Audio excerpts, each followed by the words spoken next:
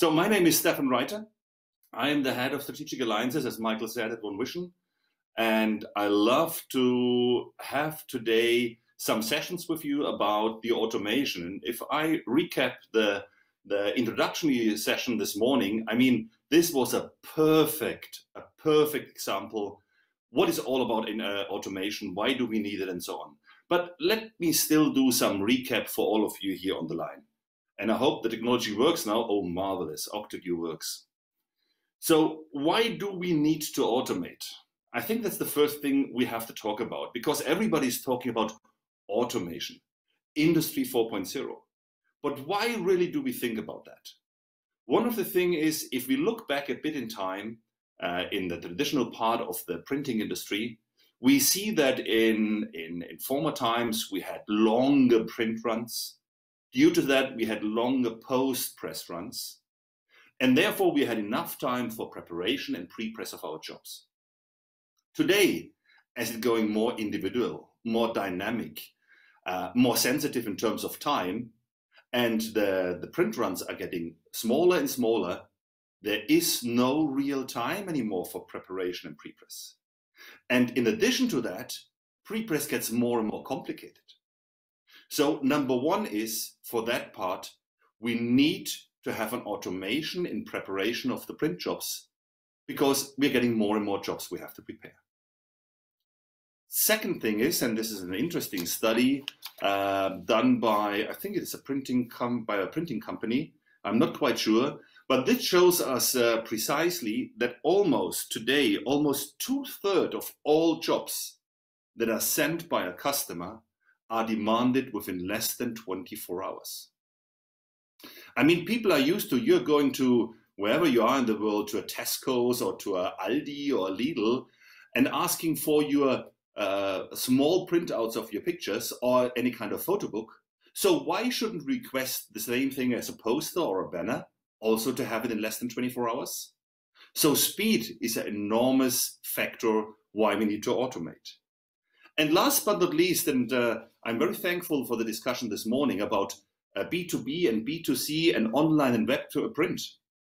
I think it's a marvelous possibility for us to grow our customer base, because a lot of people get to know our services. The backside is also a lot of people know the prices of our services. And many times talking to customers, the first thing they told me is, if they have online printing or web to print, hey, the first thing I do, Stefan, in the morning I go to check the prices of my competition. So if they lower the prices by 20, 30 cents, I'm doing the same. So what does it mean? Basically, there is so much margin pressure that you can't afford any manual touch point anymore at a job that is submitted by online printing. If there's a manual touch point, you're losing money, because the margin situation is so tight. You have to automate these jobs. So that's just as an entry point of why do we need to automate? And what do we want to talk about now when we talk about automation? We want to talk about an automated print production. And we will have a more precise look at the next picture, exactly what kind of steps are involved in automated print production. But roughly said, as you can see here, OneVision is something what we call a middleware. It sits between the job entry and the output of the jobs towards finishing or printing. So I promise to have a more precise look later on that. So first of all, what kind of applications are we talking? Basically, no limitations. We are talking about applications like wall covers, like signage, like stickers, and we will have in the sessions, we have technical workshops this afternoon and tomorrow. I think it's 4:30, no, it's 3:30 British time and 4:30 Central European time. And we will talk today in a more hands-on session, in a technical workshop, today about the application of posters, graphics, and banners. And tomorrow we will talk about signage and stickers. So, but also if you talk about wall covers, if you talk of any kind of large format application, there is no limitation for this workflow. So I promised you a more precise picture into that. So what is OneVision doing, or where does OneVision sit? So the first point, of course, anytime is, how do I get my jobs into? So we talked about B2B, B2C, so it might be by web, but it could also be via our sales channel. So in the sales channel, it could be by email, just by any file drop, by USB, by networking, by FTP sites or whatever. And from there on then, we are going to get it into the company. So there is some kind of system where we basically have like an MIS or ERP system where we have inboarding the orders, the jobs. And from there on, we create some kind of a job ticket. And don't get me wrong now with the MIS or ERP system. I know many companies, their MIS system is Excel. And I know many companies, their job ticket is still a printed sheet of paper. We don't care about that. As long as we get consistent and structured data in any kind of a language or in any kind of way, this is for us a job ticket. And out of that, then OneVision basically starts their job. So OneVision has in general areas where we take the control. And area number one is the analysis. So what kind of job did we get there? What kind of file did we get there? What's in that file? So we are basically scanning for properties. We are scanning for all kinds of job and file properties. And based on that analysis, what we got, we are going to the point where we need to correct specific things. So what did we find in the analysis? Missing bleed, transparencies there. So what do we have to do? So after the analysis, we do the correction. And of course, after the correction, we need to do the proof. And the proof is, of course, that we can do visually show a lot of things, but we also can send a proof report to a customer. And there's one important thing for me in that thing. Many times I do an analysis and I get a report about the analysis. For me, I'm a pre-press guy. I'm not a highly experienced XML IT guru. I don't want to get these encrypted reports about in that area code so-and-so you have thin lines. I don't care. I want to see it visually, and also our customers. I think we had in the introductory session today, the level of professionalism in a lot of these account managers of agencies is not the highest one. And also at our clients, at the printer clients, it's not the highest one. So you have to make it very easy for them to understand if there is a problem, what is the problem? So a big part of our proofing concept is show visually. With any PDF reader, you can see in layers what is going to be right or what is going to be wrong. And that's a good proof for the customers. And then the last stage, of course, is, and a very important one, is the file setup stage. So until the proof point, we looked at the individual file, and then we are going to the file setup. So where are you going to? Do you want to nest it? Do you want to gang it? Do a step and repeat? Do an imposing? Do you have a need for freeform nesting, for guillotine nesting? So where are you going to, and what kind of production? And then we have a connection towards the different devices. So this could be devices for printing, this could be devices for cutting, this could be devices for finishing. For some of them, we have direct connections, but we really don't care. If we have a direct connection, and these devices are capable of feeding information back, perfect. Because this information then we can use and feed back to the ERP system. So then we have a really bi-directional connection, which gives us the abilities, and we had a discussion also about that today, to show dashboards. When is my job ready? Where is my job exactly? Is it already at printing? Is it at cutting? Is it somewhere at finishing?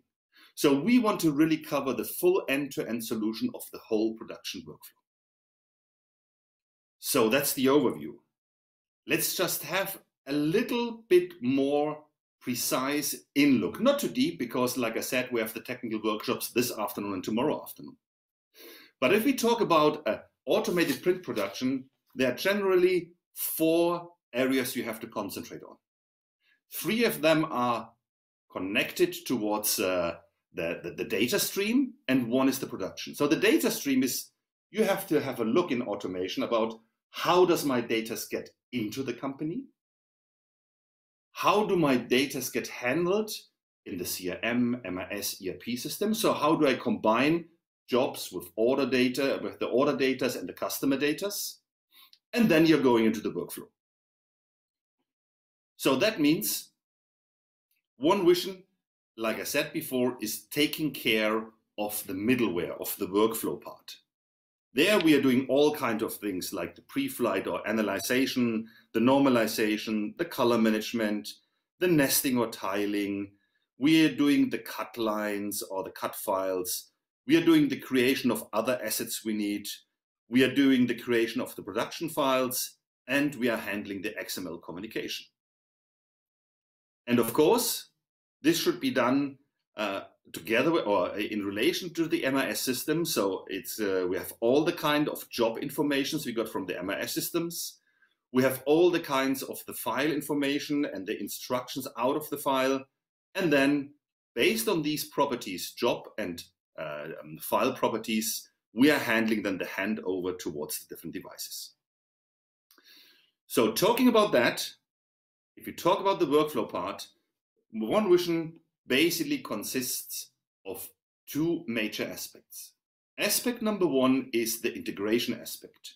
So how do we integrate into the data's coming in and the data's going out to the production?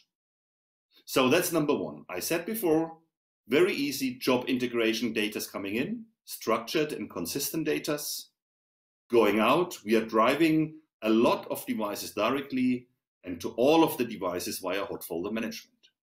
And the core, the heart of OneVision, sitting in the middle, and we will talk about more in the hands-on session, is consisting about a workflow management system and the part, what do we do with the file, individual with the file, analyzing, correcting, proofing.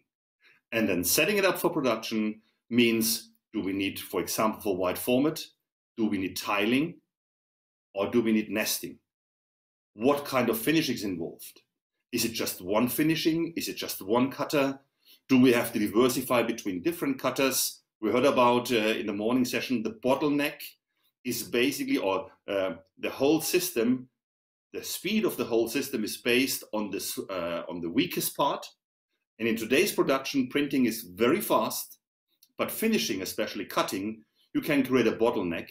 So that's why people have a lot of cutters, have different cutters. One is doing kiss cut, one is doing through cut. We can support all of them at the time, and you can hear more about that in the tomorrow's breakout session in the afternoon. So this is about technology. Just give me some seconds what is also different with OneVision. So we have a very good technology, but one of the most important part for us is the whole customer journey. How do we take care about the customer? And this is, if you look at the background from OneVision, we are now since about 30 years in the business of workflow automation. In some industry segments, we are by far the market leader. And one of the industry segments was the newspaper printing market. And we have to look at that, even it's not our biggest market segment today anymore, but newspaper has one basic thing, 11 p.m. on the plate. Not 10 past 11, not a half an hour past 11, 11. So OneVision takes in this full story a lot about the responsibility and that's why now this slide, the responsiveness towards customer and his needs. So when we talk about the customer journey, it basically starts understanding the customer. So we are doing audits, we are doing assessments with the customer. We want to understand his needs. Then based on that one, we are doing prototyping for him. And he has trials of his prototype. Does it really fit to his business? This was also raised one point this morning. It doesn't fit to everybody's business. But if you don't test it, if you don't see if it's a prototype and the software trial does the work for you, you never will experience. And then, of course, another part is installation and training. How is that done? How is the customer experience there? So Installation and training is for us very important, and then also the after sales or after installation. So we have a very good, well-known help desk from OneVision, giving up to 24/7 support from OneVision people. So not from just a help desk or a helpline from anybody else or third-party integrators. It's OneVision people giving you a 24/7 support, maintenance help desk. And of course, we have these maintenance contracts that control it for you. So just as it's not a recap, I would say, but if you talk about the services, we talked about the professional services. That was in the part of the assessment, the consulting. So we have round about 3,000 to 4,000 customers. And believe me, we have round about 3,000 to 4,000 different workflows. So a very specific point of OneVision is we have a modular system where we build the workflow towards the customer needs. We have some market companions that ask you to have a workflow like they tell you. We ask the customer, how do you want to work? So professional service for us is important. And then, of course, how you can basically get access to the software. So OneVision, you can have either a license buy, so you can have a direct license, you can install virtually or locally, or you can have software as a service in the cloud, or you just can rent the software. So also a lot of flexibility in the way how to achieve and get OneVision solutions. Let me just summarize a bit. So what is the beauty of OneVision, or where do we see OneVision different from others? Number one is it's a one-stop shop. So we don't care about technology, so printing technology or printing methodology, or if you are screen printing, digital printing, and offset printing at the same time, it's a one-stop shop from end to end. We are very proud, and you will see that hopefully if you join us in our technical workshops, that it's a very modular system. You can easily upgrade and customize towards your needs. And the beauty for us, and hopefully also for you, is everything you will see at OneVision in our technology is our own technology. We don't license any third-party stuff or any third-party software. So everything developed ourselves, and therefore, and this is a very important sentence at the very bottom of the slide, is there is never a third-party integrator involved. When you want to talk to OneVision, you talk directly to OneVision. You get help directly from OneVision, and you talk even to sometimes to the people that have developed some part of the software. And of course, last but not least, our professional services, where we are with you the whole time from the customer journey, from the beginning to the end. So that's it for me. I think I exactly stayed in the 20 minutes. I thank you for the audience and for the time you gave to me. And I want to again invite you at 3:30 British time or 4:30 European time to join one of our two workshops we have today and tomorrow.